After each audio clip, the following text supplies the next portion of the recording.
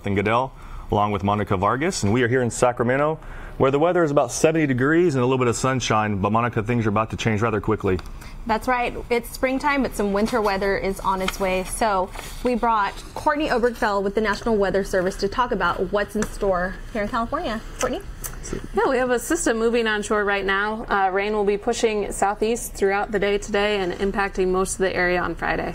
So the timing of the heavy precipitation of this storm, when do you expect that? The heaviest rain will fall from Friday afternoon through Saturday morning, and then it will become lighter during the day Saturday before finally ending on Sunday. Safe to say it's a pretty strong storm. This is a very strong and wet storm with very high snow levels, so mostly rain this time around. And so we're expecting rain. How many inches are we looking at here? Totals through the next few days for the valley are going to be 1 to 3 inches with 3 to 7 inches at those higher elevations. So being that this is a warmer storm, what type of snow accumulations are we looking at? So most of the storm will fall as rain up to about 9,000 feet. On the backside of the storm Saturday evening into early Sunday, we could see some accumulating snow down to around 5,000 feet, but the bulk of this, again, will fall as rain. Is it safe to say that this is primarily a Northern California storm? That is correct. It will affect Northern and Central California before tapering off, really. Southern California will be mostly let out. So we hear the term Pineapple Express a lot, and it's associated with this storm as well. What exactly does that mean?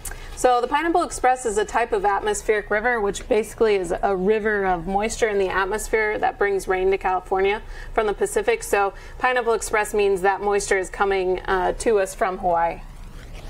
So 1 to 3 inches of rain, that's a pretty significant amount of rainfall, and we should probably expect some localized flooding, possibly some mudslides. Is that sound about right? The main concern will be localized flooding, so those low-lying areas, ponding on roadways when you're driving home, so be aware of that. Some of the burn scars will see heavy rainfall, but it should be at rates low enough not to cause major issues. Got it. What are some other helpful tips that people can be aware of for this next storm? We ask people to clear your gutters and storm drains today to kind of mitigate that flooding issue. Keep aware if you do live near the burn scars, just in case anything does develop. Be aware and be ready to go if you need to. So we've been in the 70s these past few days, and now we're having this big storm come in. Is this going to be the last big storm before summertime?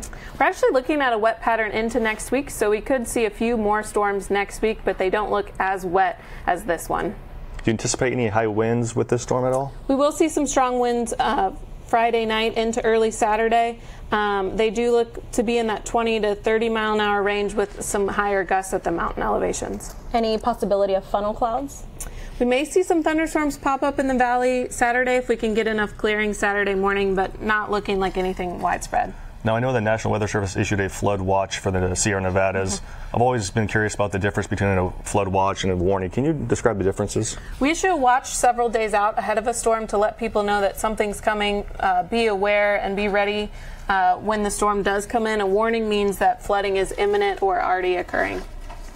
Great. Before we let you go, I know the latest snow survey results were conducted earlier this week. What can you tell us about those results and maybe what it means from a drought perspective? The snowpack is below normal, but we did see enough storms to certainly help the reservoir storage out. And because we had a wet winter last winter, a lot of the reservoirs are sitting pretty good for this time of year. All right, so we'll be tracking the storm here at Cal OES, and we recommend everyone at home does as well. You can follow the National Weather Service on all of their social media channels. You can follow Cal OES on Facebook, Twitter, Instagram. Also, caloes.ca.gov has some tips if you need some helpful reminders on winter driving tips. And also subscribe to oesnews.com. And it's looking like we're not putting away those rain boots quite yet. Yeah, our thanks again to Courtney. Our thanks to all of you for watching. For Monica Vargas, I'm Jonathan Goodell. We'll see you next time.